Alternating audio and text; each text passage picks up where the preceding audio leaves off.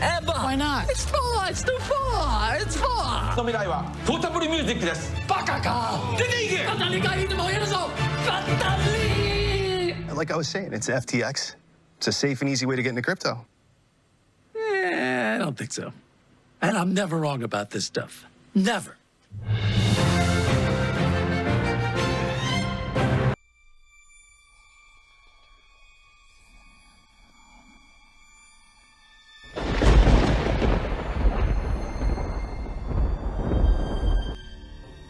In managing the decisions on which projects to invest in, because I'm very fortunate, my deal flow is insane. I see everything. And I have to disclose, I'm a paid spokesperson to FTX and a shareholder there too.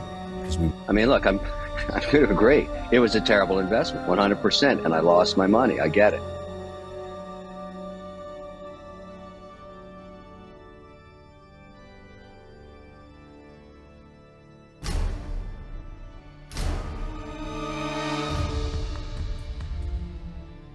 You raised eyebrows a few months ago in a Bloomberg interview in which you described crypto yields, and some read into your description as resembling a Ponzi scheme.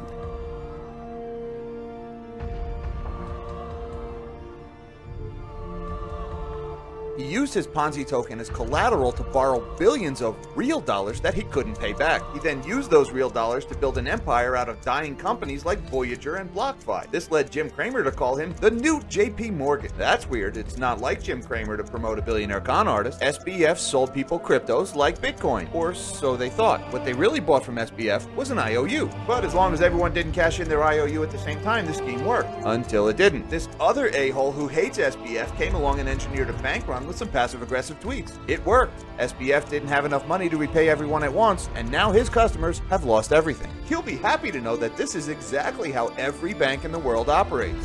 But where did all the money go? He misappropriated $4 billion trying to save his failing hedge fund. Whoops, that's a felony. He spent $21 million on Super Bowl commercials, $5 million for the big guy, $40 million in campaign donations. I wonder what he wanted in return.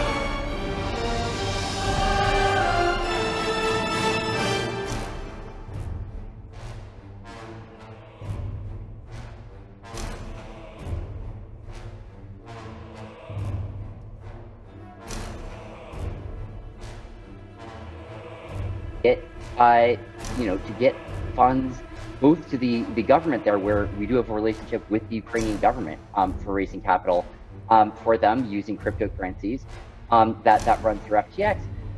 Whether it's getting money to the government or whether it's getting money to individuals there in need.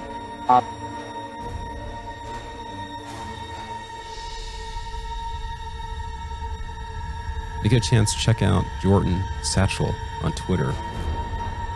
He links to his Substack called The Dossier, and he writes fairly extensively about the FTX collapse. In a recent message, since I get this question a lot, folks, Ukraine did not invest in FTX. FTX was set up in a way to donate to the Ukrainian central bank. They were soliciting customer crypto token donations and exchanging them for fiat. There was no investment from Kyiv. How much of that money ended up in the stated destination? Nobody really knows. But the mechanism they set up was advertised to exchange the tokens for fiat and send it to Ukrainian central bank. FTX was supporting the current thing and trying to impress. It's worth noting, Sequoia is a major investment firm that worked with FTX, and they wrote this rather glowing article about the founder, apparently quite recently, September 22nd, 2022. This article has since been deleted, but can currently be found on the Wayback Machine. Keep in mind, it is possible to delete entries off the Wayback Machine, as I detailed previously. So you want to perhaps keep a copy of the article for future posterity. In one of Jordan's recent Substacks, we learned a bit about SBS ties to EA, that is, effective altruism. An interesting passage I'd like to read to you.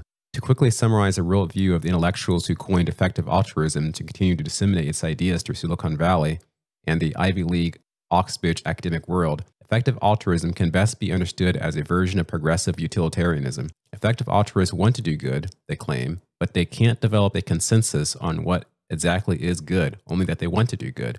Again, effective altruist advocates almost uniformly statist progressives, so they generally tend to lean strongly into authoritarian governance principles. And through earning to give, we get more clarity on the mission of dedicated effective altruists. Effective altruism advocates believe that free markets will not produce human flourishing. In fact, most would consider free markets as a detrimental force in society. However, unlike somewhat ideologically aligned socialists and communists, effective altruists also accept the notion that free markets are an ideal means of wealth creation. Therefore, with the effective altruist taking advantage of market-based system to accumulate enormous sums of wealth is an acceptable pursuit because the altruistic endgame of earning to give justify the means of engaging in a supposedly objectionable system. It's worthy to note that the current Twitter CEO, Elon Musk, is engaging in appropriate information warfare on his own platform, really with the goal of further expanding upon some of the scams and schemes that we've all been exposed to. Sam Bankman-Fried's fraudulent FTX got a higher ESG score on the leadership and governance than ExxonMobil. ESG ratings are all a fraud, states Wall Street Silver, to which Elon agrees. Tom Fitton states that while Biden gang has been harassing and threatening Elon Musk and his companies, one of the worst scams in modern finance is being perpetrated under the nose by regular White House Hill visitor and the second biggest Democrat donor. And Elon puts an emoticon there and then responds to this article that covers Sam Bankman-Fried's fall and how it will remove a major source of funding for the U.S. Democrat Party. CZ produced this fateful tweet on Elon's platform that ultimately led to the initial shock of scared investors pulling out of FTX and then to FTX's collapse. What connections does CZ have to Elon or other interested parties trying to stop our march towards authoritarianism? Perhaps we should figure out more who this guy is.